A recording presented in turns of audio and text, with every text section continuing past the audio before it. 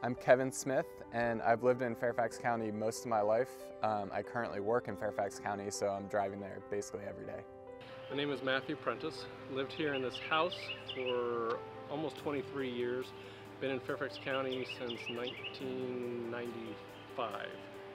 We picked up the electric car about a year ago, and that was just something we started looking at, thinking this would be nice too.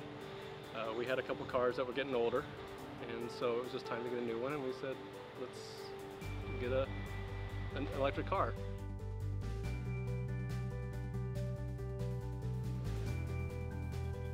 99.9% of the time, I'm not concerned that my EV will run out of charge. It has a feature built in that if the battery is running low, it can navigate me to the closest public charging station. A lot of EV models these days have that capability, and the public charging infrastructure, especially in our area, is expanding and becoming a lot more robust.